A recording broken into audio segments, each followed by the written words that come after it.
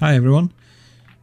So I've made this effect in Unreal Engine, and what we're gonna do today, we will do this swirly circular texture in Substance Design. Obviously I've made some additional particle systems in here. You can see the sparks floating, and there are a couple different color variations of this circular texture.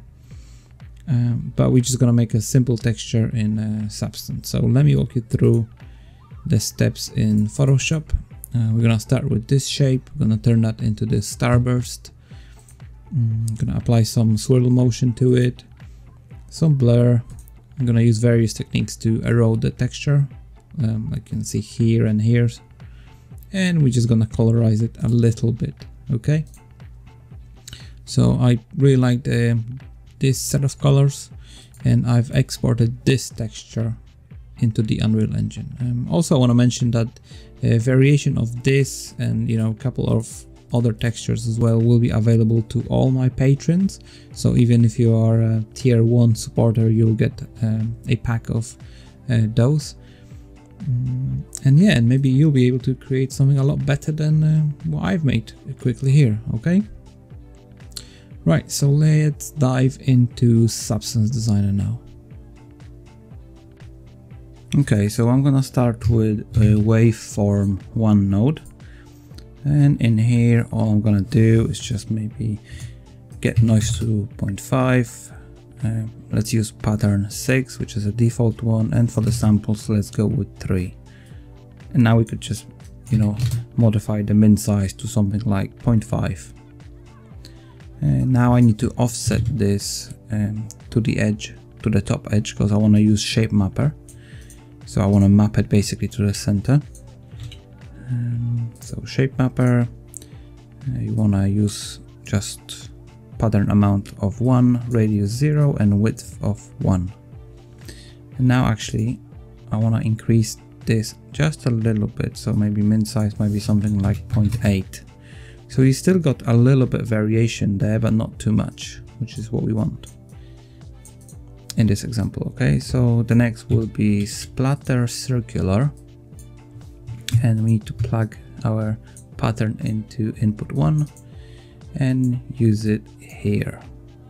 Okay, let's go maybe with 9, radius 0, and now it's the scale modification. So let's go with 5, and let's start increasing this a little bit more to something like this maybe. Okay, and now as you can see, this is like very uniform, so I'll try to maybe randomize it. So I'm just gonna make it something like this maybe. Okay, I think this is still very uniform, so let's see what else we can do. Okay, we can maybe randomize the pattern rotation, and also maybe scale random as well, something like 0.3. Yeah, maybe it's just maybe 0.5 on the rotation, but a little bit too much, so let's go with maybe 0.2. So we get something like this. And I want to increase the scale of it here as well. Okay, cool. So now I want to blur this a little bit and fill this space. So I'm going to use slope blur, and I'm going to use shape as well. And I'm going to go for the soft circle. Max the samples, and you can see I'm getting the a bit more data on the edges. You can see we've got a cut here, but don't worry about it for now because we're going to fix it later. Okay, now swirl. I'm gonna hold and press Alt and Shift and scale it up just to fill the square. And for the amount, I'm gonna go for 1.5. I think I've tried 1 and 2, so I think in between, somewhere in the middle, gave me the best results. Although, feel free to adjust this value to whatever you might need. Okay, now I want to get rid of the center because I want the center to be empty. So I'm just gonna use blend, and I'm gonna blend it with the shape. I'm gonna go for disk, and I'm gonna blur it as well, because I want to have a little bit more control than just going for the soft circle shape. And in here I'm gonna use subtract, so now I can go back to the shape and actually use the scale to adjust it and make it a bit more accurate. Okay, so we get something like this. And now I'm gonna use radial blur, and I'm gonna max the samples, and for the angle I'm gonna go for 0.08, and I'm gonna duplicate it, so copy paste, and I'm gonna add minus on this one. I'm gonna blend it, and I will try different nodes, blending modes, to see which one looks best. Oh, I like the subtract. Max lighten seems to be pretty good as well, and that one as well. Okay, so I got 3 that might work, but I'm gonna go with the subtract first to see if it's something that I want actually. Okay, I would like to have a bit more data in those spaces, so maybe let me try to modify the splatter circular as for the size. Okay,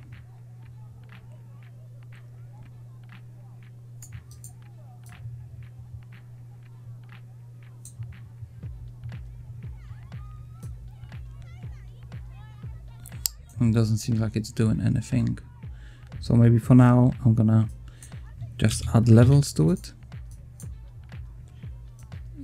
Maybe that will give me a little bit more data. Yeah, you can see here. Okay, so I'm just gonna leave this as it is, and I'm gonna blend it with our original texture, which is this one. And what I want to do, I want to maybe try add, because I want those highlights to be visible. Okay,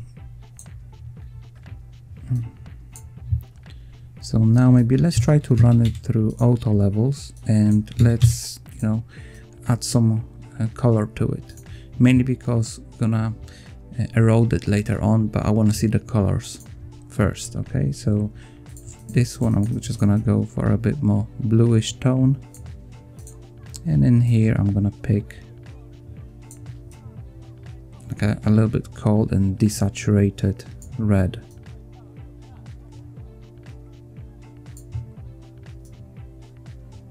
Something like this, or maybe a little bit more bluish.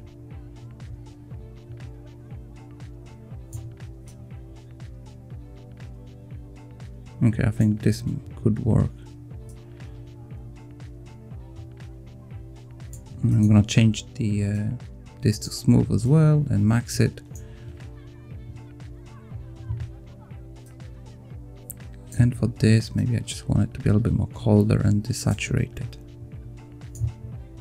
Okay, cool. And I'm gonna apply glow as well. And I wanna add a little bit more warmer color here.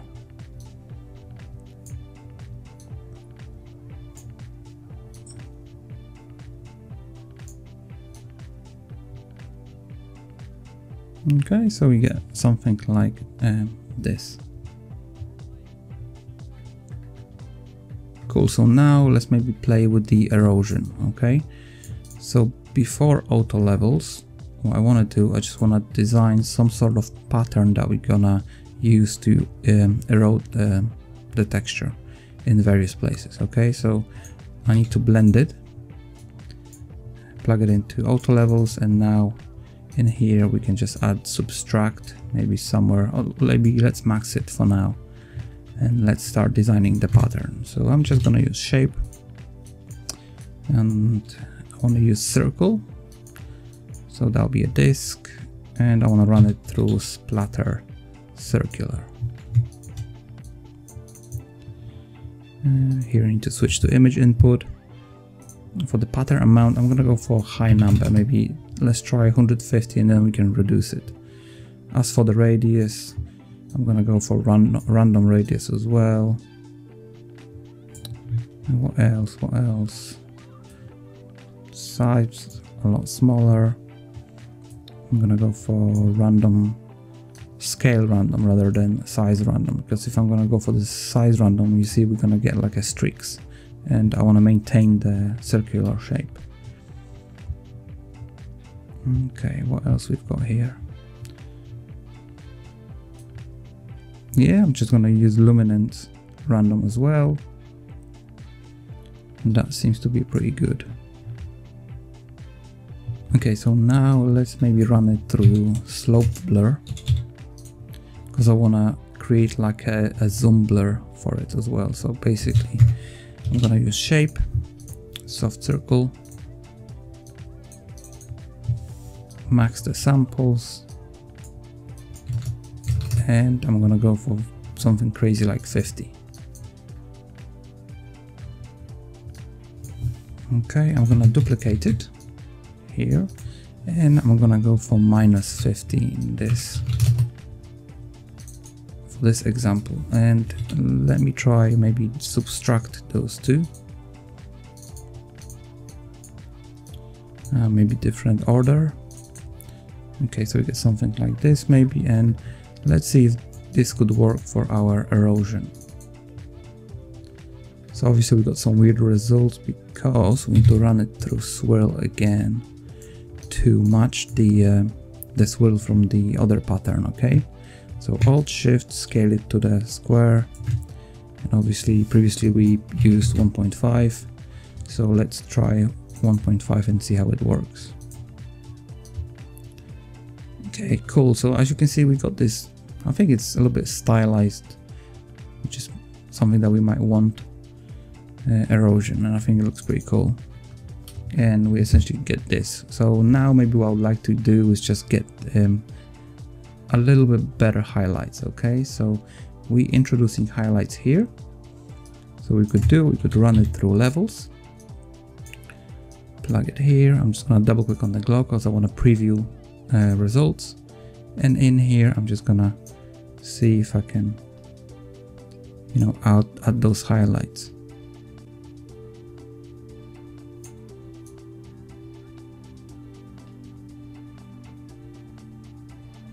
Okay, so this is how you control it basically. I want to run it through scan, histogram scan as well, because I want to see if I can make them a little bit sharper.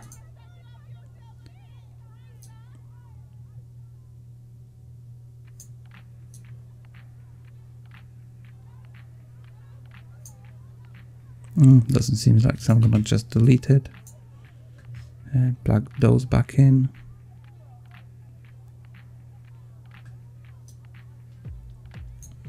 Okay, let's see what else we could do.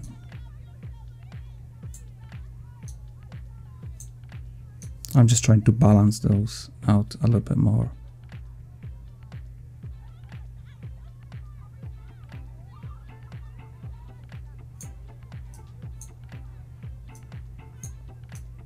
Okay, so I'm gonna basically use something like this maybe. Now let me go back to the gradient and let's maybe adjust some values here.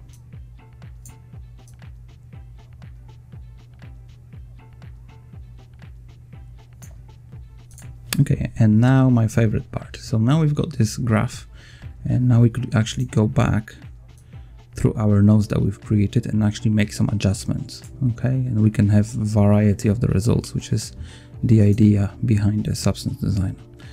So now let's say I want to have a bit more, you know, a little bit different pattern, like, so I could go back and, you know, make some adjustments here. I can use radius and make adjustments there as well.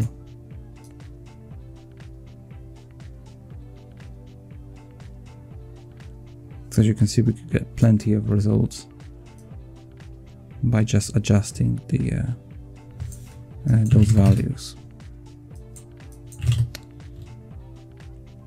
Okay, what else I could do?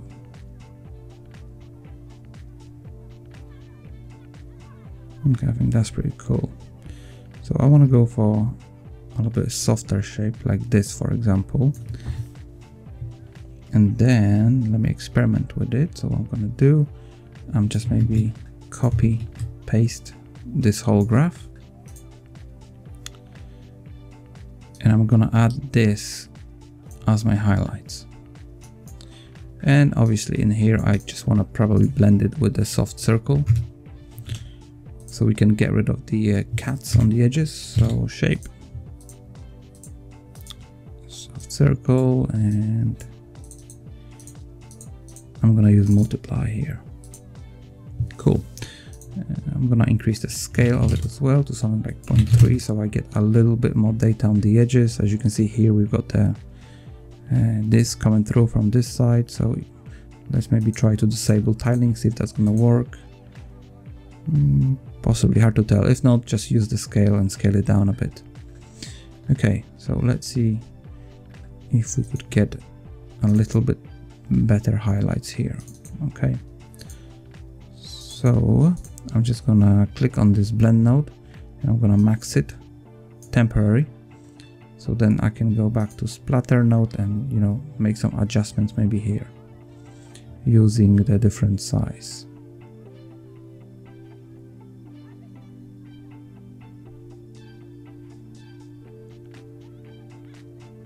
Okay, so I think that works. And also I can reduce the pattern amount to something like maybe, let's go with 6.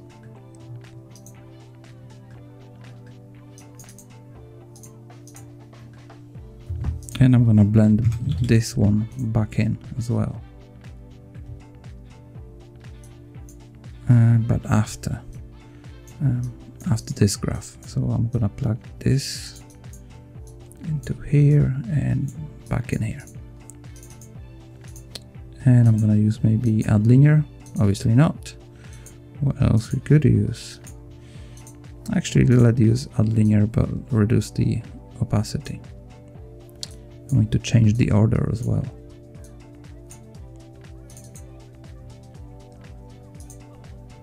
So now we have full control over the highlights. For example, if you want, you know, those kind of highlights. We could also change it to subtract if you want to actually have those as a dark lines rather than highlights.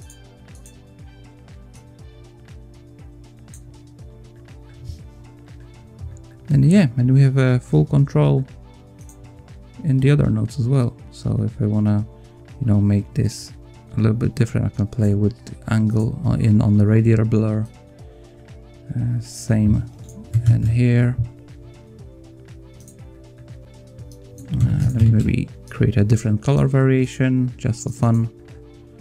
I'm gonna go for the flamey look.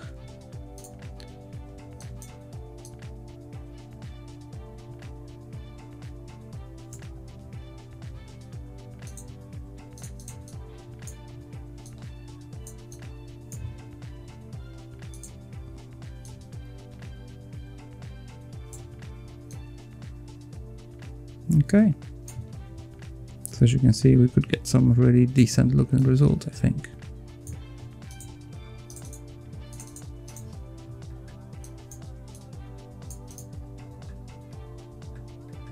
So yeah, that's it. I hope you enjoyed it. I really like this pattern. I think it's pretty cool.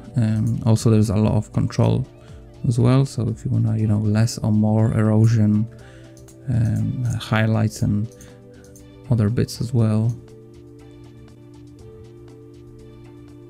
It's very soft and I think it's a sort of stylized texture. So I'll be using that one actually a lot. And maybe I will experiment with different shapes as well. So yeah, anyway, that's another circular texture. Alright, thanks for watching.